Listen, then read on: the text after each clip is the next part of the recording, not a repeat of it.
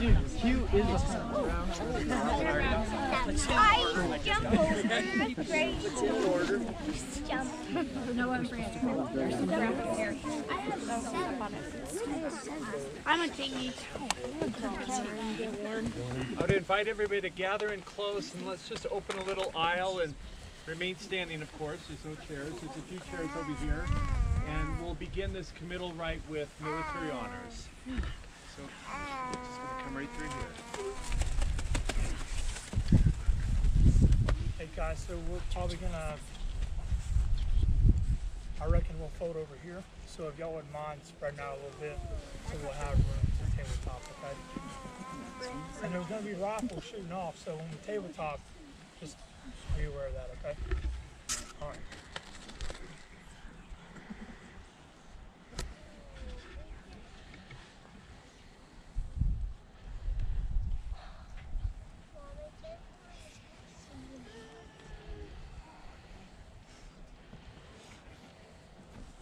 Detail! Post!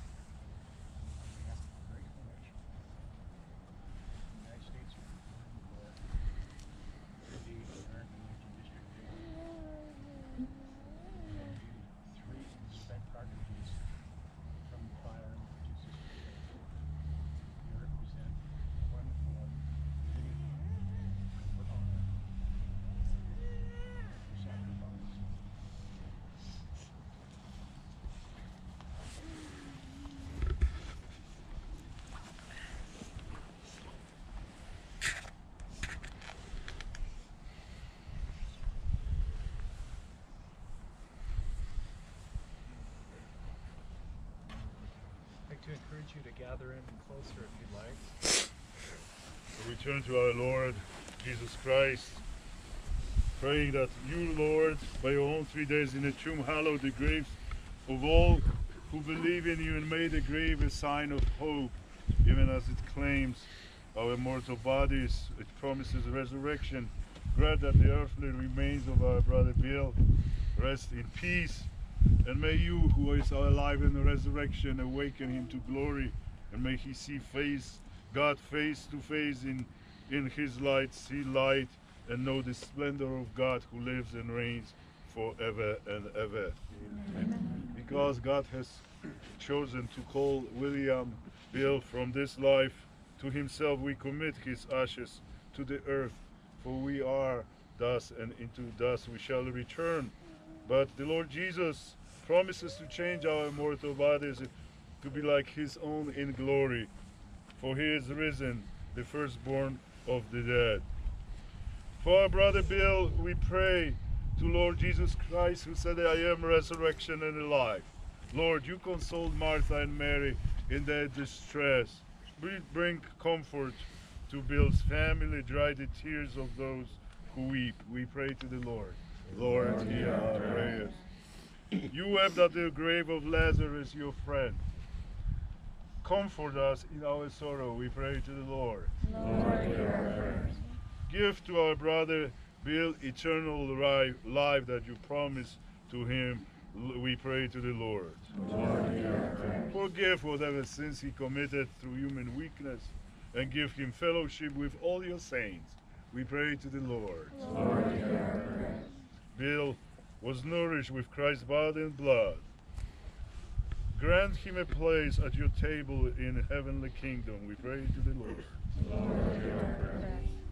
Comfort us in our sorrow at the death of Bill. Let our faith be our consolation, and eternal life our hope, we pray to the Lord. Lord, hear our prayers. With longing for the fullness of God's kingdom, where there is no more death, no more suffering, but light and life, we pray as Jesus taught us. Our Father, who art in heaven, hallowed be thy name. Thy kingdom come, thy will be done, on earth as it is in heaven. Give us this day our daily bread, and forgive us our trespasses, as we forgive those who trespass against us. And lead us not into temptation, but deliver us from evil. Almighty God, through the death of your Son on the cross, you destroyed our death. Through his resurrection in the tomb, you hallowed the graves of all believers. And through his rising again, you restored to us eternal life.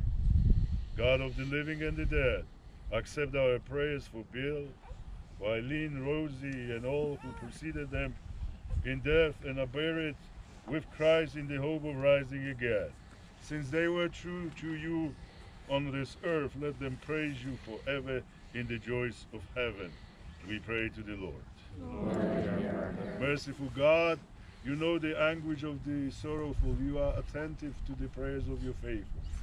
Bring light of comfort and consolation to Bill's family, and the assurance of God's lasting goodness. Bless them and keep them in your love, the Father, the Son, and the Holy Spirit. Amen. That concludes the ceremonies of the graveside. Thank you, Father. Thank you.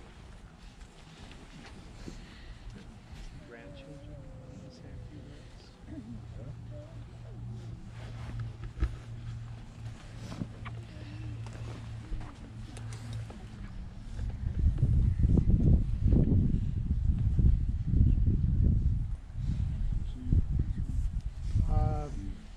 I always just remember Grandpa. We'd go hiking on Wednesdays up in the mountains. Probably about a couple years, 2 or 3 years, and we'd go every Wednesday, and we just talk about life and God and family and just all sorts of stuff. And he always listened. He was always had kind words to say, always just there, you know. He took all the dogs, packs of dogs. We had 6 dogs at the time. And it was really good, really fun to be with him. That was the most lasting memory of my life with him. You know, just the memories that I have with him. There are several, but I'll always remember that, Grandpa. Grandpa always helps me in my math homework.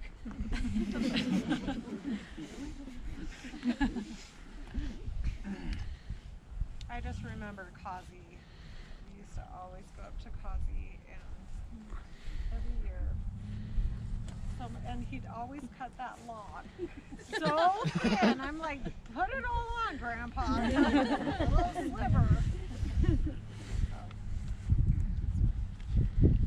I remember when I wasn't at my dad's shop, I would usually be at my grandpa's house, and he'd watch me, Grandma, Rosie, and we'd go up to Mueller Park in the mornings very early, bring the dogs, our dogs, and remember Buddy very well.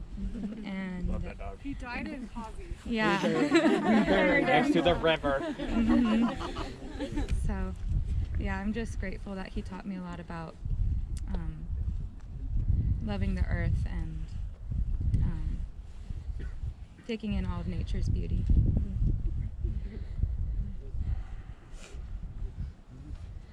Grandpa was the most accepting person you will ever meet. Anyone that crosses path would say the same thing. That he was always there for each and every one of anything that we were doing in life. He was there. He showed up for every single person here. And that's the thing I will always respect the most from my grandpa. I was lucky enough to get to see him every week for the last year, and every time I left I would say, "I love you, Papa," and he'd say, "Good for you." Until last Tuesday I said, "I love you, Papa," and he said, "I love you too."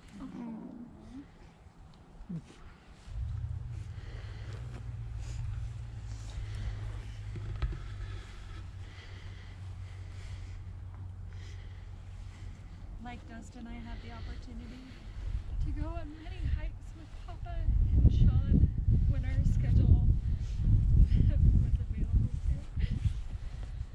And I didn't even have a problem finding the picture that we took on top of the mountain of Papa and his dogs, and Papa and us, and Papa and my mom, and I don't even know why we thought to commemorate that, but it was just so picture perfect. Grandpa with his hat, his shirt wide open.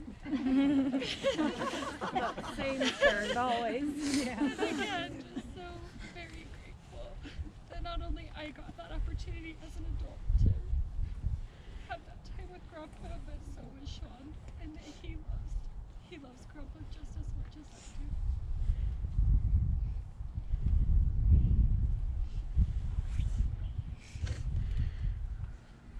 I remember carrying a canoe. Oh, the red one.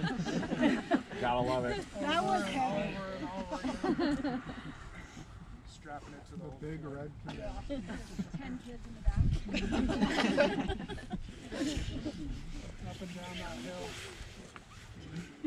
Forever.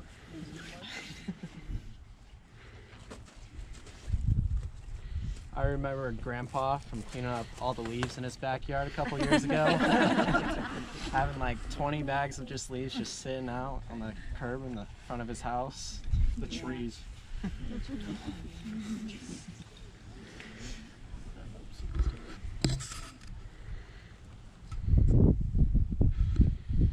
love that when I moved away, he still came to visit me every year. He'd bring me a chicken. Rosie would make a salad and she'd bring me a bottle of wine because she knew I needed it because I had young kids. We'd sit and talk. He'd have a tea party with my girls. We'd play cards and talk a lot about God. He always wanted to tell me about his God. And I loved that. You didn't have to be in Utah for him to be there for you. He was always there.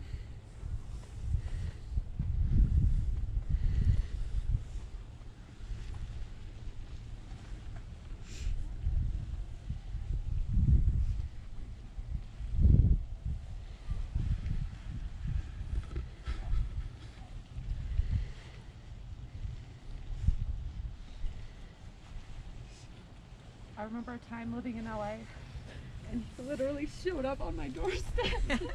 Like, maybe gave me a day's notice.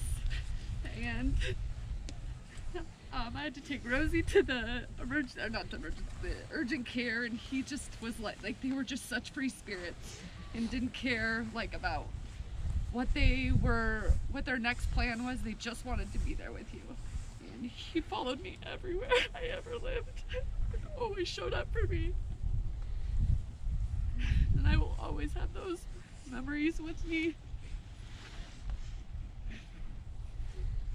And I was very lucky to bring Cade to come see him this year, and he didn't know who me or my mom was for anything, but as soon as I pulled Cade out of the car seat, he lit up. And as everybody said, he was all about all of us. And that is very, very, very special to all of us.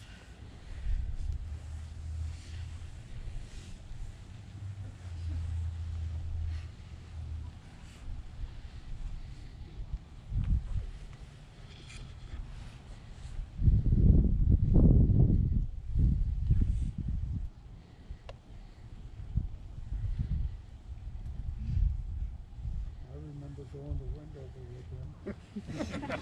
Was he working the bus? Was he doing the bus? And with cover Okuda, and spent the whole night there and drove home the next morning, and they dropped me off at work.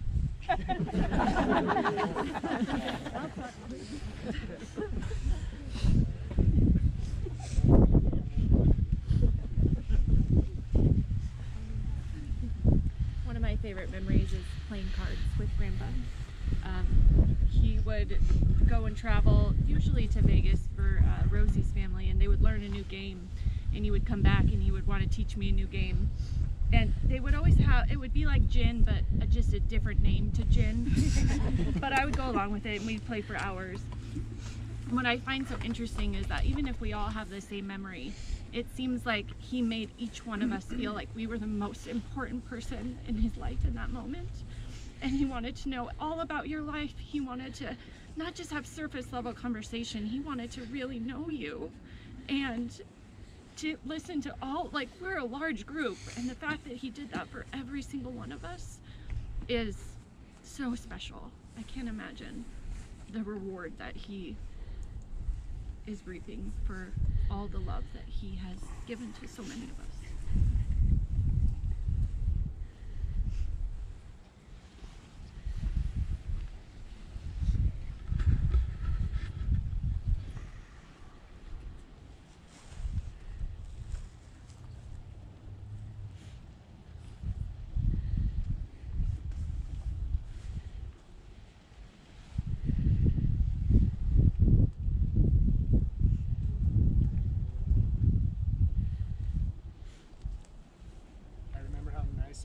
To have a grandparent that lived right next to our school.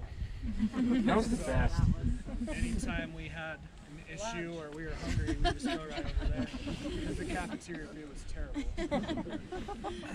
There was a couple times he was riding his bike shirtless when all of us were at recess. Yeah, that's my grandpa.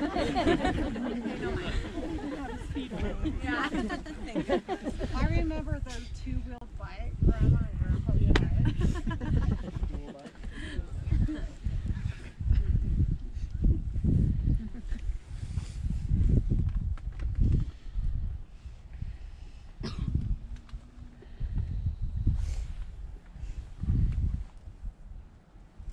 That's so cool. The sun came out. I know. Yeah. Right at the right moment, too. Came out for a reason. He's here. I remember how active he was. He would always go biking, camping, hiking, walk dogs, and that's something I admire about him.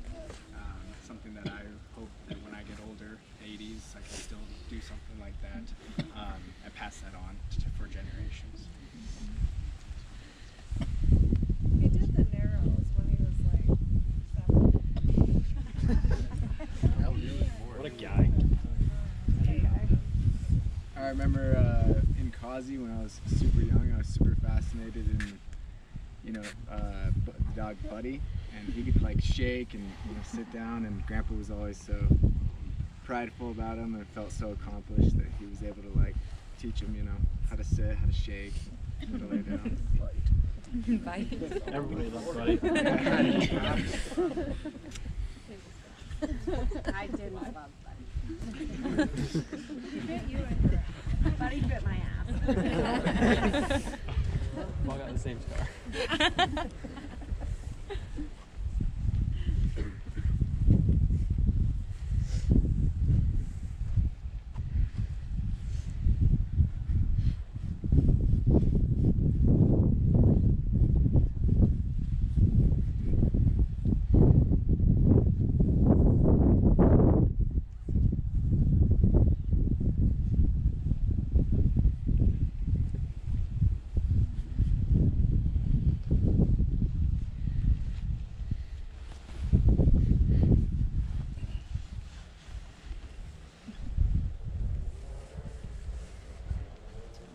Thank you, everybody, for sharing, of course. This does conclude the Catholic committal rite. On behalf of Father Andrew and Father Norman, Monsignor Mayo, of course, I want to thank everybody for coming. Take the time that you need here. It should take about a half hour, 45 minutes to finalize things. You're welcome to stay here. If you don't, you can come back and come back often. And then I want to extend an invitation and remind everybody about tomorrow, Bill's celebration of life at the funeral home. I believe it starts at 3, isn't it? Yeah, 3 o'clock. So whenever you're ready, you can come on by. We're excited to have everybody there. We've really prepared a nice celebration for him. So hopefully we see everybody. Thank you. Thank you. Thank you.